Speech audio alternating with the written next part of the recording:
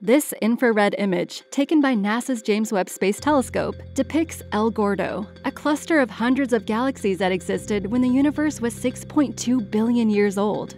This view displays a clear assortment of unusual, distorted background galaxies that were suggested in previous Hubble images of the area. The El Gordo galaxy cluster is a classic example of gravitational lensing, where the cluster's gravity bends and distorts light from faraway objects behind it. Due to El Gordo's lensing, distant galaxies become brighter and appear larger, allowing us to see parts of the universe that would otherwise be too faint to observe.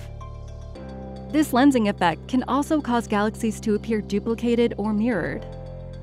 One of the most prominent features is the bright red arc. Nicknamed El Anzuelo, or the fishhook, the light from this galaxy traveled for 10.6 billion years to reach Earth.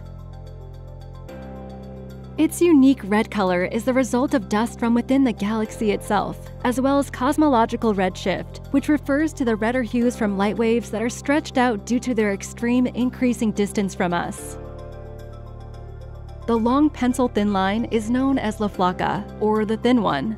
It is another lensed background galaxy whose light also took nearly 11 billion years to reach Earth. Not far from La Flaca is another lensed galaxy containing an image of a single red giant star nicknamed Quyllur. It's nearly impossible to see lensed red giant stars without the infrared technology and sensitivity of Webb. Quyllur is the first individual red giant star observed at a staggering distance of over 10 billion light-years from Earth, and is the first of its kind spotted by Webb.